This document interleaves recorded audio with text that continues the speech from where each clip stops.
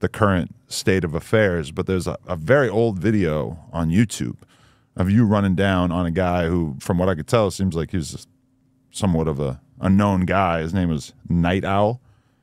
You gave him the business. A lot of people didn't like that shit. Really? What caused that scenario in the first place?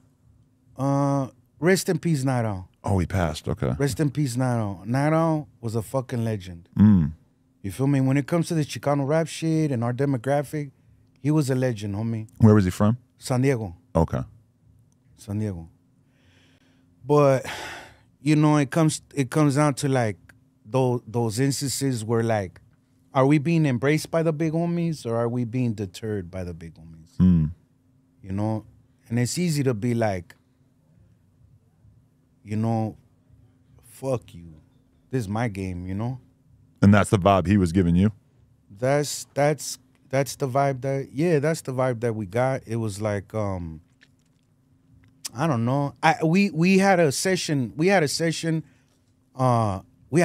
set up to work together, and I was very excited about this, you know. He had like legendary Cocaine. Shout out Cocaine. My big dog Cocaine, my Carnilio. I thought you were saying that he just had a shitload of cocaine. Okay. No, Right. Cocaine the musician, homie, the legendary Cocaine. I was surprised you were going to just talk about that so freely. And you know, he had a lot of these accolades under his belt that were, you know, to admire. You know, he worked with a lot of legends. You know what I'm saying?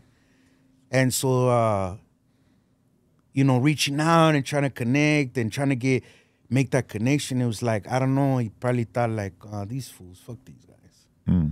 And so he said he would come, and we, you know, like we sitting here waiting for him, he never came. So, you know, he's me, hey, I'll be there next week for sure, Friday, expect me there. Friday came again, paid the engineer, nobody came. So and that's like, if you don't fuck with me, just let me know, you know? So it wasn't just that. Well, that fine, you couldn't make it, but whatever. Right. But there was the internet was starting to pop off. It was barely popping off, and now little blogs were coming up. And for our genre, we had Chicano blogs pushing our music. And I remember going on this blog. You know, I try to go on these blogs and post my links, and you know, like communicate with folks and go. Whatever the fuck, you know. And I remember seeing like a post on the blog, something, and someone hit me up, hey, fool, you see what Knightow's writing on there? Like, you writing some reckless shit, like I think you hanging out with his girl or something like that, or well, you know, somebody he was fond of or talked to or something. She was hanging out with us. She was a homegirl, she was good people. And the homie, you know, that was his friend. They did they think, I don't know what, you know, what that relationship was about, but she come and it was, you know, all respectful, but he didn't like that shit. He didn't like that. And so he made it his business to be like, hey, you fools, you know, like if I see that you guys around, and I was like, man, you motherfucker, like you got the audacity, you didn't even show up. I mean, what do you mean? Now you like writing me on the internet? What weird shit is this, you know? And I didn't believe it. I saw the stuff and I thought, that's anybody. That's not the homie. But it was. He went on an interview, and then now he's like, yeah, you know, these new little rappers out here think they hard. And at the time we started like documenting what we were doing, our shows, our events, all the street teaming, where we were at. And we'd compile it on a DVD. If we went to, you know, Japan, we were filming that shit and putting DVDs together with the soundtracks. I mean, we were working, homie. And apparently that was, you know, like all these guys make, you know, doing their little DVDs thinking they cool, they ain't shit, and this, that, and the other. And I thought, fuck, homie, what the fuck? So you end up seeing him at this event? You went there So I ended up seeing him at a studio. Right. And from what I was relayed, it was like, hey, he's here. He's with some people. They probably strapped up. And I'm like, well, then you slap the shit out of him, homie. Oh, no. And this guy. Oh, so there we go. And when we ran in there, it was like two regular ass people, like some white boy, youngsters, some black fool, some white boy, and then him sitting on the couch, and I was like, fuck, homie, like, you fools might want to leave, you know, like, that way, you know, and the homies take the homie that way, and, you know, the little homie comes in, I go, record this shit. What year are we talking? Oh, fuck. I don't. 2005? Okay. Yeah.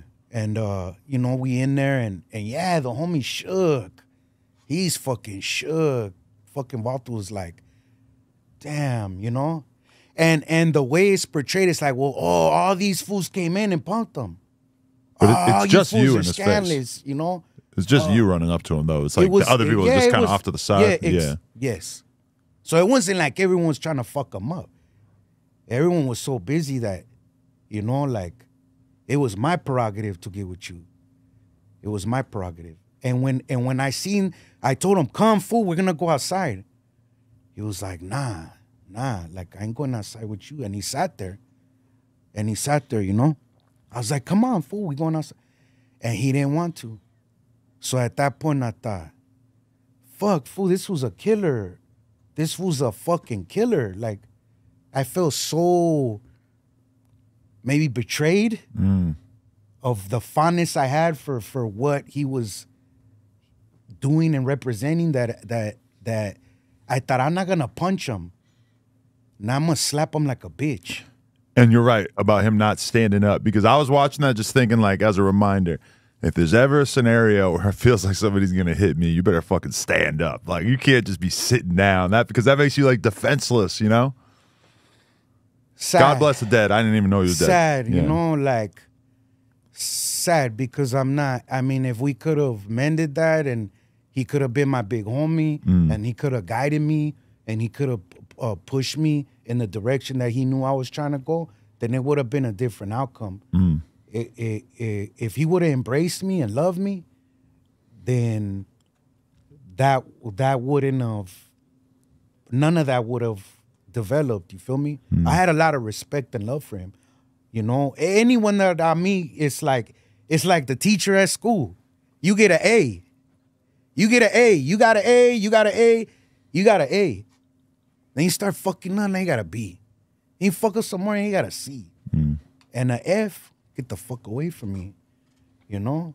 And I try my best, homie. I try to be a good homie.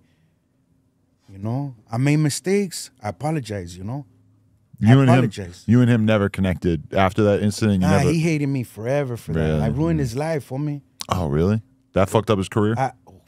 Damn. You know?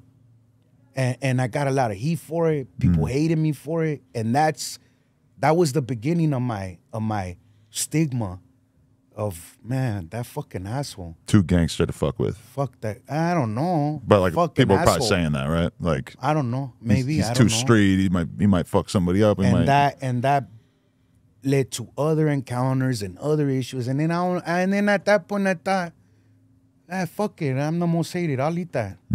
Fuck it. Right. You know? And then you're just cutting yourself off from opportunities. People know you as what you're perceived to be. People talk about you as being something that you're not. Just like with that hype with, you know, when we talked, it's like, oh, that guy. The guy that went to chase that. And it's like, homie, you know, like, I'll eat it. I ain't tripping on none of that. When you first made that video going at 6'9", what was the